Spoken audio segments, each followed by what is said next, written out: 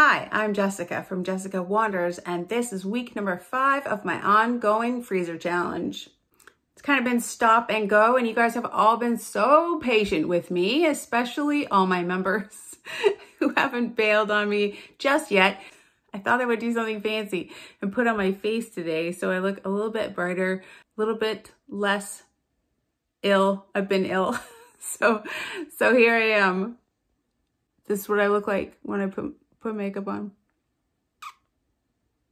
Anyway, this is week number 5 of my freezer challenge.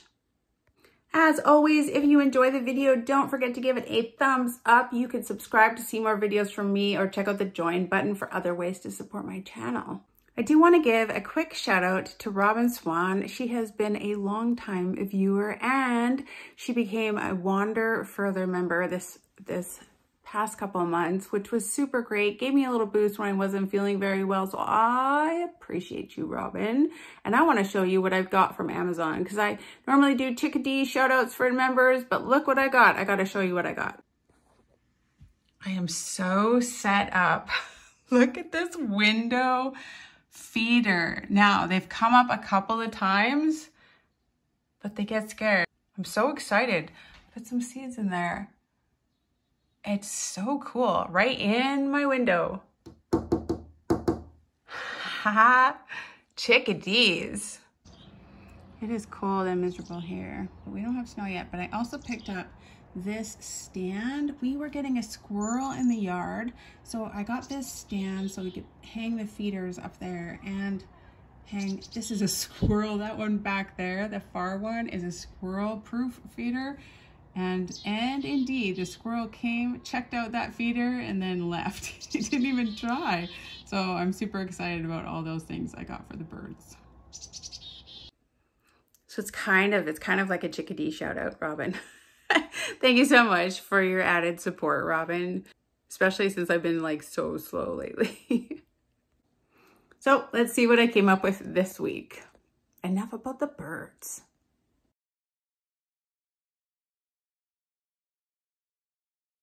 Good morning. For breakfast this morning, I'm going to do a longanisa breakfast burrito. It was a recipe suggestion from Reggie Gome, I think. I'll try to get all your names right. I do try. I had heard of longanisa and garlic rice before, but I've never heard of it in a burrito wrap. So that's pretty interesting. I'm going to give it a try. I've got this sweet longanisa. I don't know. I think there's spicy too, but that's not what I have. So I hope it still tastes good. This longanisa, the wraps, obviously, the rice to make garlic rice. I'll post a link in the description below for the recipe I'm loosely trying to follow.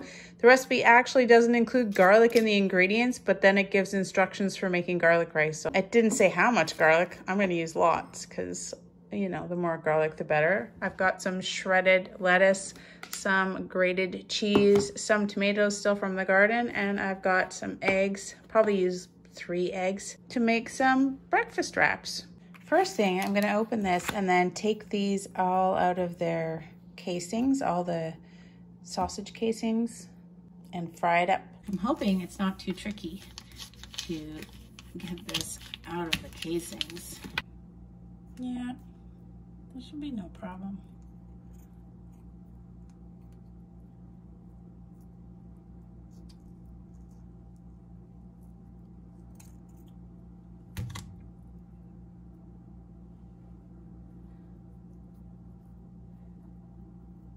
Pretty easy, no problem.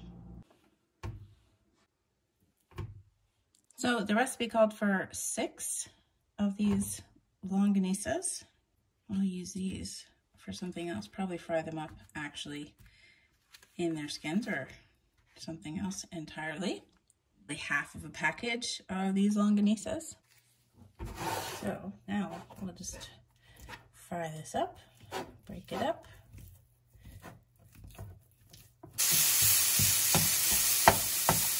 Picked up the longanisa and I have this leftover oil, which is probably wonderful. I want to use half of it to fry up the eggs and half of it to fry up the rice. So I'm going to save some. So I just scrambled 3 eggs with salt and pepper. Just going to scramble those up.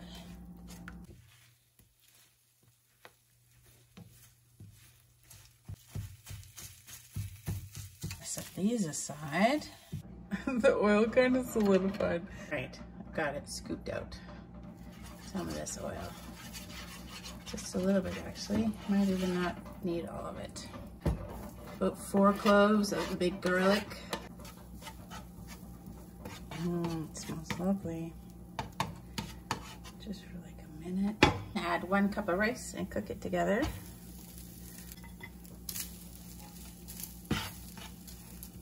Some garlic rice. Maybe that's a lot of garlic. It looks like disproportionately a lot of garlic actually. Gonna add more rice. A cup of rice. Just because I put way too much garlic in, I think. We can have some more garlic rice. That's okay. That looks better. More rice, less garlic. I'm not really sure how much garlic because it wasn't in the recipe I found. It just didn't have how much. Extra garlic rice can't be bad. I've got rice. This recipe says it makes 4, so I'm gonna try and divide this, everything up, except for the rice, into sort of 4 servings. Cured type sausage meat. Sometimes you can find it really on sale, so it's a great deal. And then egg.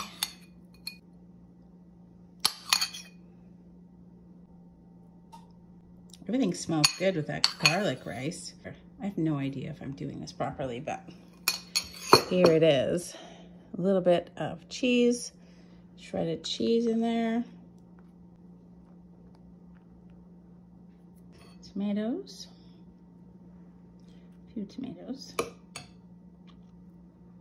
Shredded sliced lettuce.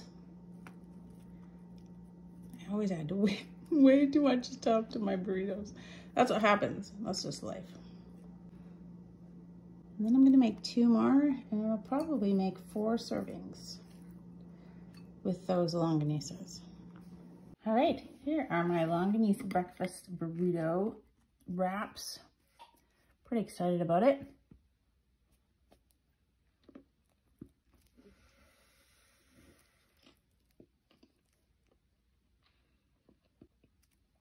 That's pretty good.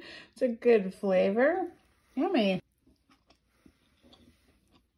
I think this is really good. Thank you so much for the suggestion, Reggie Gomi. What a great idea. This is so tasty. It was a little bit involved frying up all the different ingredients, but once you start putting it together, it goes really fast. And it's quite tasty. Let me know, because I use the sweet longanisa in this. Let me know if you make these. If you prefer the other one, I don't know what it's called. I think it's spicy though. Hot, if it's better in here than the sweet longanisa. Let me know what you think. And give it a try. Yum, for breakfast. I made some more. It's made 4 of these burritos, enough for me and for Mr. Wanders for breakfast. Yummy. I have these beets in the freezer, and I found an interesting recipe for a beet hash with eggs that I will post in the description below.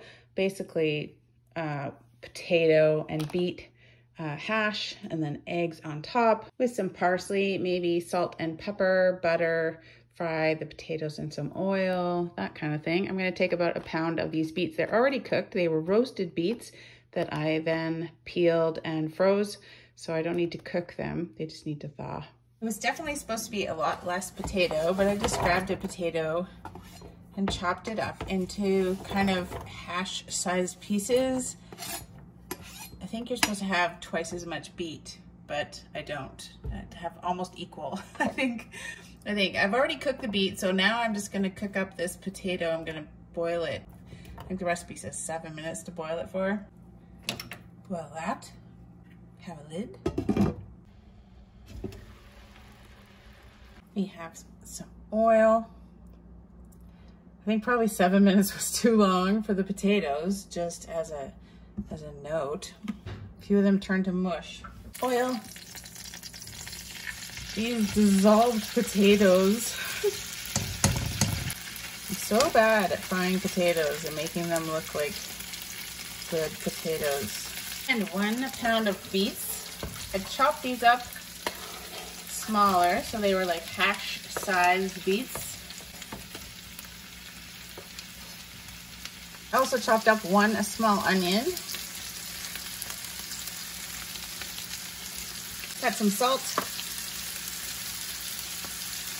and pepper. Definitely the potatoes are sticking. Yep, and falling apart. It's not really what you would want, but that's what we got.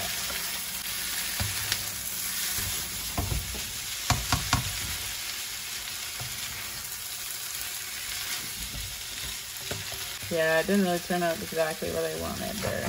Just overcooked the potatoes, but it'll be fine. They'll still be yummy, just mushy. Just more mashed than I wanted them to be. Maybe they're supposed to be. For the eggs, maybe. You never know. In the Martha Stewart recipe that I'm going to post below, this looks much more fabulous. Right, I switched the pan because it was just getting ridiculous. Let's see what we can do here. Let's try the eggs. It says to make like little wells.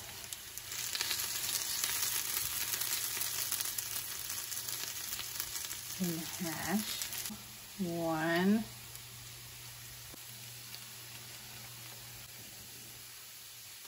And I only broke one. So there you go. Ta-da! I am going to put this lid on and kind of poach these eggs. I forgot to salt the eggs.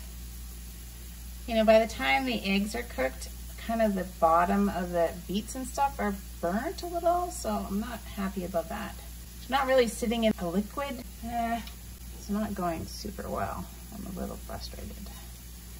It looks brilliant. Just gonna sprinkle a tiny bit of dried parsley on here. I don't have any fresh stuff. That would be wonderful. All right. Some of the beets got a little burnt on the underside and the eggs didn't poach as well as I wanted them to. I think I'll eat this with some sour cream or yogurt, just because that's what I always think of when I think of eating beets. I definitely would be careful not to overcook the potatoes next time.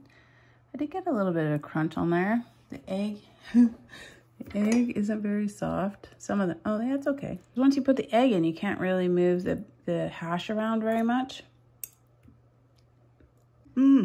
Oh. Okay, that's pretty good. Beets and potatoes and eggs. Aha. Who knew? It's actually really nice. And you can eat it with a little bit of yogurt. Beets and yogurt are good. I mean, you have to like beets a lot. I like beets a lot. So it's very sweet actually with the potato. So that's nice. This hash is wonderful. Even without the eggs.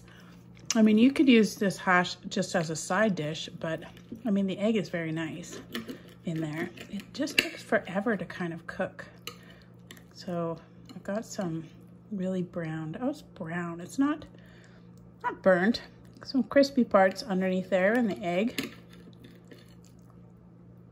See? I like that combination. I do.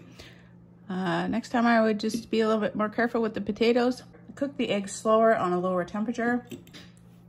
When this is beet egg hash. Yum.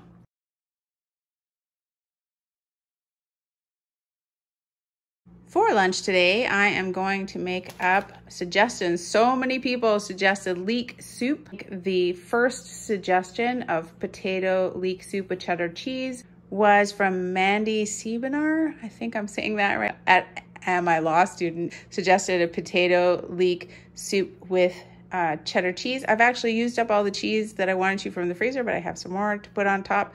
I've got leeks, a little bit of flour, onion, 1 potato, some cream, some chicken broth, and butter, and we'll whip that up into a very nice soup for lunch. We'll post a link in the description below for the recipe that I am loosely going to try to follow. And lots of people suggested leek soup. I tried to find one that didn't have potatoes in it, but I couldn't. And whenever I make leek soup. It's always a potato leek soup. If you're making leek soup without potatoes, please let me know. That'd be pretty interesting. Sometimes there's other suggestions that people have to put in there, like carrots, peppers, that kind of stuff, but I'm gonna make a really basic, mostly leek, one potato soup, potato leek soup, topped with cheddar cheese.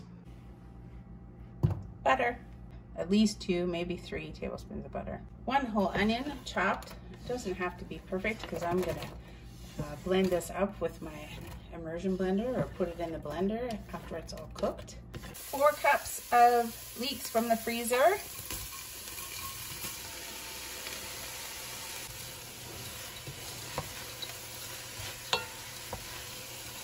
So I did the first onions for about 5 minutes, and then the leeks just for a couple of minutes. And then I'm gonna add in 1/4 cup of flour and really mix it together.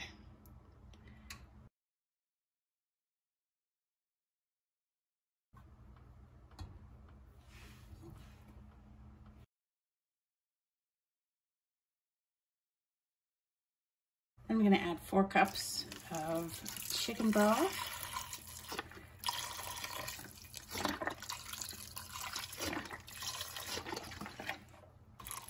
(900 milliliters) chicken broth. That's 1 potato that I chopped up. Boil that and cook until those potatoes are cooked. When those potatoes are cooked, then we're gonna add another cup of cream. You can use a lighter milk if you wanna have lower calories, but this is 10%, that half and half cream that I buy. And blend it up. If you don't have an immersion blender, you can put it in a regular blender in batches, and that'll work just as well. But I like my immersion blender, it's super fast.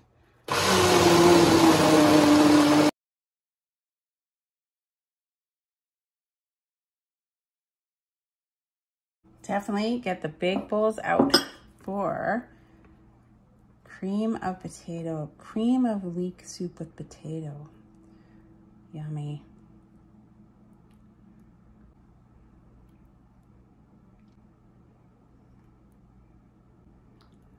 This recipe said it makes 6 servings. I think probably not for us, just because we like a big bowl of soup for lunch.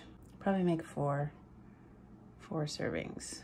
On the top, we want some cheese, some melty, wonderful cheese. Sometimes I put bacon bits on, but I don't have any right now. But that's wonderful too. Thank you so much for the suggestion, Wendy Siebenar, for the leek and potato soup with the cheddar cheese on top. Let's give it a try. I think the only thing that was different in this recipe was it was a lot of flour and a lot less potato. Like I usually make a potato leek soup and it's kind of lots of potatoes. This one just had 1 potato and then a whole bunch of leeks. So the ratio is a little different than I'm used to. Let me just try this. You know what? There wasn't any salt in there. I mean, the cheese has some salt in it. With the cheese, it's almost salty enough, but I'm just gonna add a little bit more. You can have pepper if you want. Mix in that cheese. Oh, there'd be salt in the chicken broth too. Oh, so good. Thumbs up from me. Leek soup or potato leek soup. Cream of potato leek soup. Yummy, nice.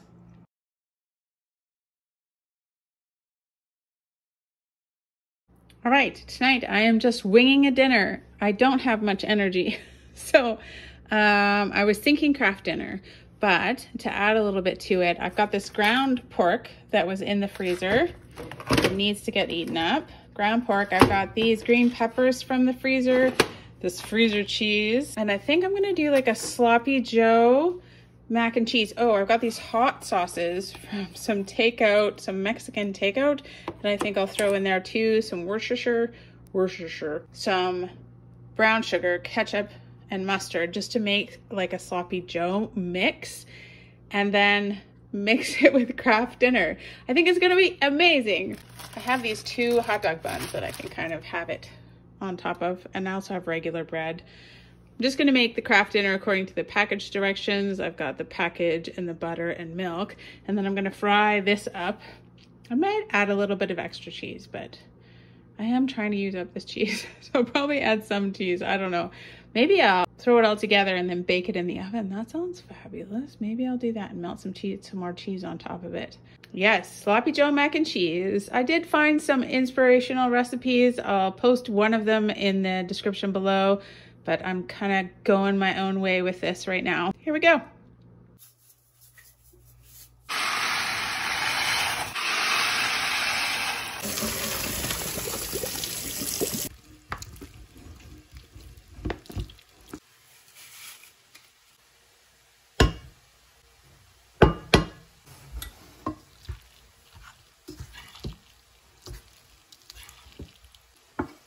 I would just like to point out that Canadians eat more Kraft dinner mac and cheese than any other country on the planet.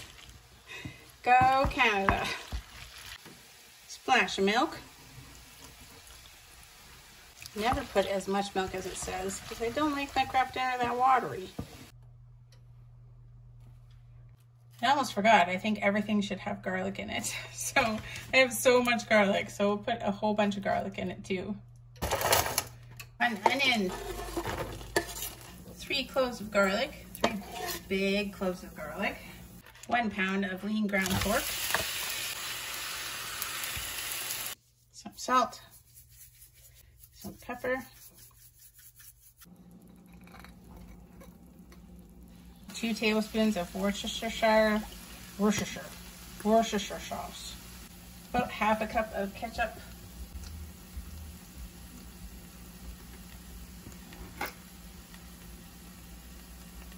couple of tablespoons of mustard.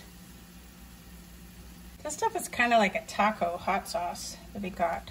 I think it'll be okay. It does have kind of a taco-y flavor to it, which isn't really what I'm going for, but we'll add it in because I want to get rid of it. More taco-y stuff. Some brown sugar, maybe 2 heaping tablespoons of brown sugar.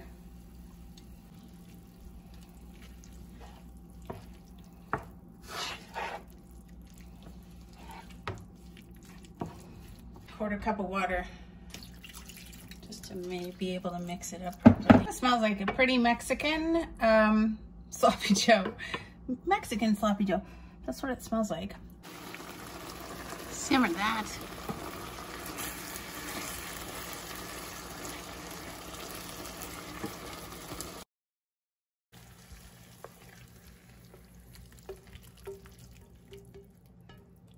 Frozen ground pork from the freezer, garlic from the freezer, green peppers from the freezer, maybe some cheese from the freezer. It smells pretty good already. I'm just gonna mix it in.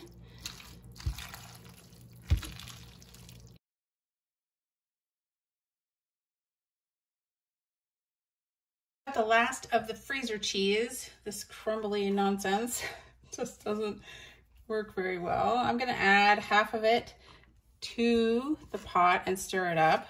And then I'll put some on top as well. Make it more cheesy than it already is. I think my favorite was like chili mac and cheese that we did. That was pretty good. This smells pretty awesome. And the last of it up on the top. Oh, I'm happy to be done with this cheese.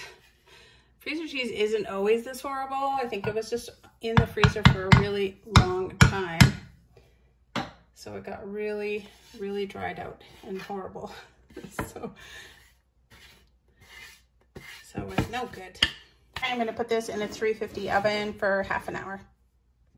All right, I lost the video of the first serving of the Sloppy Joe mac and cheese. Let's do it again. There it is, Sloppy Joe mac and cheese. Microwaved. This is the second serving. It was really good the first time too. I'm glad I added some more cheese to it. I don't really like that taco seasoning, taco thing, but I had to use up that hot sauce. It's okay.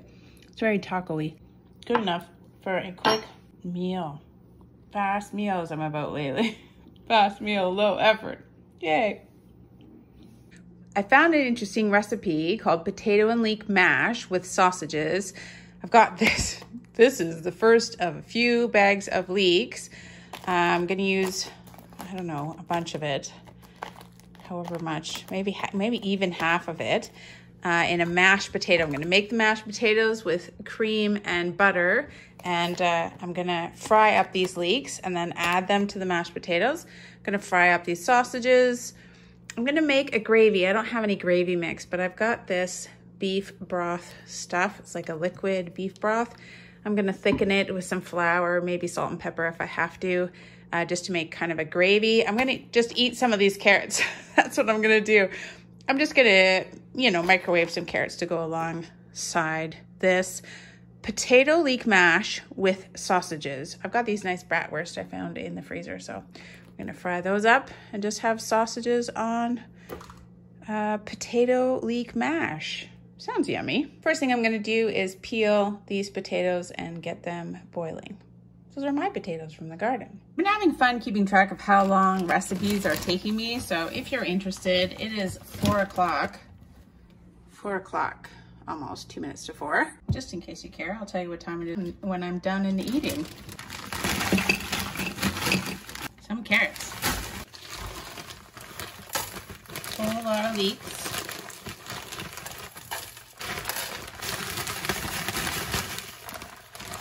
All different kinds of potatoes. I've got some Russets, some red New Orleans, and some Yukon Gold potatoes. I'm hoping for some leftover mashed potatoes. So I'm gonna boil these until they're tender, and then we'll make mashed potatoes out of them. Meanwhile, we're gonna fry up all these leeks. Butter, cold butter. I'm just guessing, because there's no instructions on this Parador. I think I got this at the dollar store. There's no instructions about how much you should add to make a certain amount. So I have no idea. I know that it's like a concentrate. If I want to make 2 cups of gravy, maybe I'll add 4 tablespoons. That seems like too much.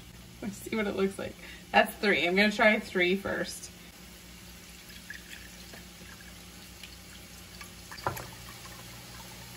It looks pretty thick, actually.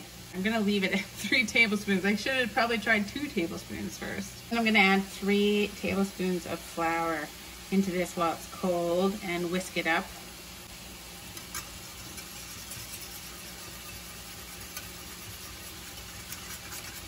That looks not too bad, actually.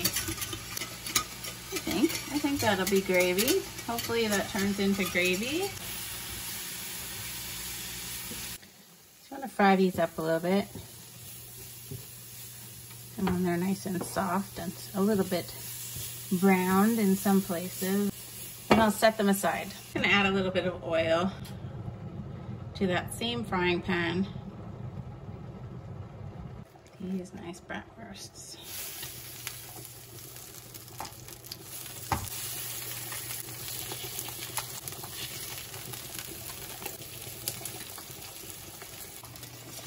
I think this gravy's getting a little bit thicker.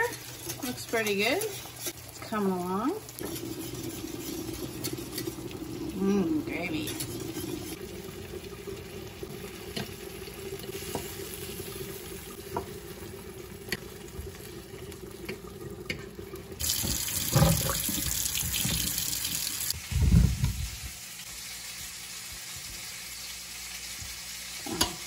A 1/4 cup of milk.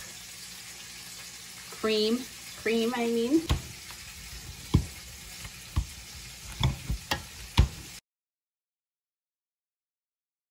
And then just season to taste, add some salt. And we're gonna add back in the leeks. Mix those up, kind of fold them back in.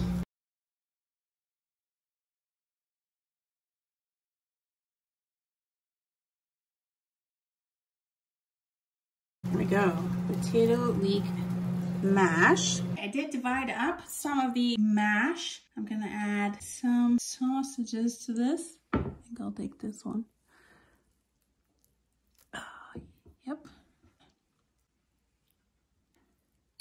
there's one left over. Put the sausages on top and that gravy. I didn't add any spices to the gravy mix because that beef bouillon was very salty to begin with. So I didn't want to add any more salt or anything to it. It's quite tasty. I think Mr. Wanders will eat 2 sausages. I've got 1 sausage and his for work tomorrow. Just to add some color and some more veggies to the mix, I did up some carrots. Excellent. There's my dinner. It is 5:04, so it took just over an hour, just a couple minutes over an hour to make this dinner. I think the mashed potatoes probably took the longest to make. That's why I like leftover mashed potatoes. Let's try this sausage and leek. Mashed potato and leek mash. Great, that bouillon cream, bouillon juice is very salty, so I'm glad I didn't add any salt to it. Let's just try this mash because it's got the leeks in it, which is what I was trying to get rid of. Oh, and the carrots. Yeah, that's really nice actually. The little leeks in the potatoes, yum. That's good. The leeks are really nice in there actually. Yeah, I like it. This is a good hearty fall meal. Yummy. Potato and leek mash with sausages.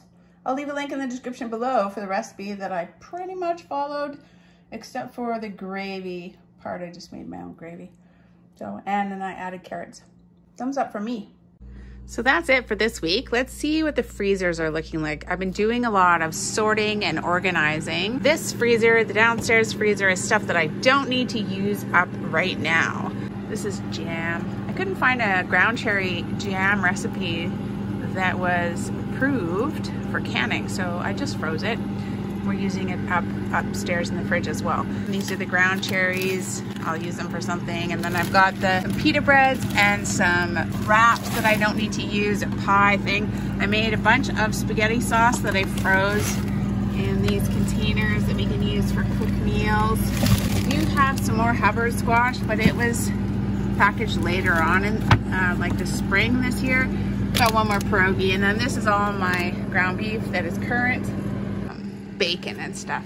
So stuff that I don't need to use. I can continue, if I find stuff, to put it in this freezer. So that's the downstairs freezer. I don't need to show it anymore because there's nothing in here that I need to use. And anything else that I put in here is stuff that I'm not planning on using right away.